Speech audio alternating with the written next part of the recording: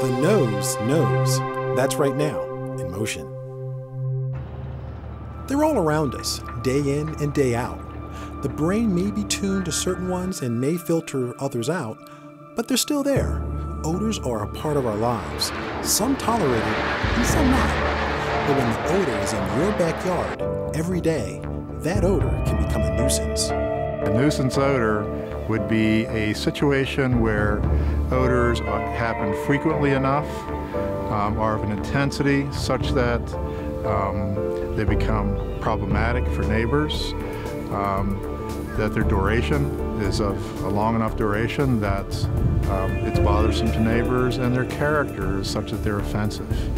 Doctors Robin Brandt and Eileen Wheeler are co-directors of the Penn State Odor Assessment Laboratory in the Department of Agricultural and Biological Engineering.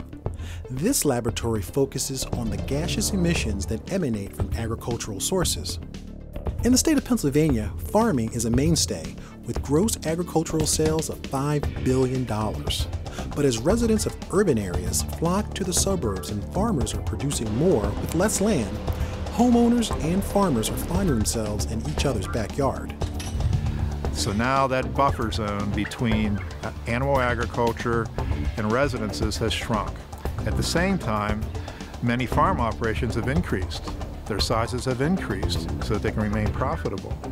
So we have more manure, more potential for odors, and more people who are non-farmers or people who may be offended by farm operation odors. So we have this sort of perfect storm. A perfect storm is the perfect description for this situation.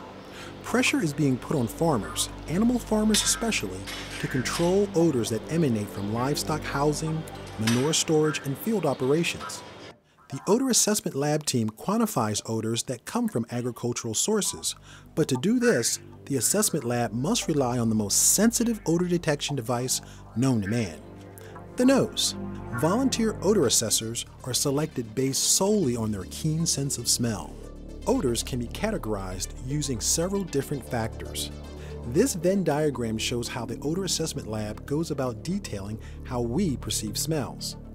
The 5 rings represent frequency, intensity, duration, character, and hedonic tone, which is whether the odor detector believes the smell to be pleasant or unpleasant.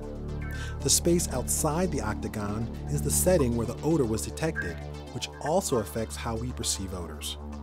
The center intersection of the rings represents our perception of the odor, which will vary when one or more of the 5 factors is altered. When our overall perception is negative, we call this a nuisance odor. To qualify and train odor assessors, the Odor Lab uses an olfactometer. This instrument acts as an odor dilution system by which a person's olfactory sensitivity can be measured in terms of dilution threshold, the lowest concentration of an odor to be detected by the nose. Once a team of odor assessors is assembled, then odor sample acquisition is addressed.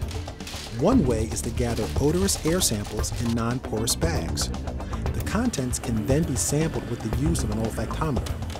But no matter how much care is taken in gathering odor samples, sometimes it is best to evaluate the odor on site.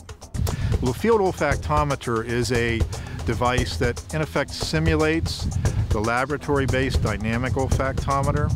These devices take air samples and dilute them with carbon-filtered non-odorous air. When we're out here in the field with a field olfactometer, the odorous air is the ambient air. We're standing in the odor. Once odor concentration data has been collected with olfactometer instruments, subjective odor quality data is obtained to fill in the Venn diagram. This information can be used to establish baseline conditions for evaluation of potential odor reduction practices. Penn State's Odor Assessment Lab seeks to identify new practices and techniques aimed at mitigating agricultural nuisance odors. We have looked at, for example, surface-applied manure versus various techniques for incorporating the manure into the soil during application. And we've identified techniques that result in less emissions. While smells from animal agricultural sources range from the pleasant cutting of hay to the less pleasant smell of manure fertilizer application, Penn State researchers, along with others, are working on ways to minimize nuisance odors to assure the suburban-rural interface remains a pleasant place for farmers and backyard gardeners alike. For In Motion, I'm Kurt Parker.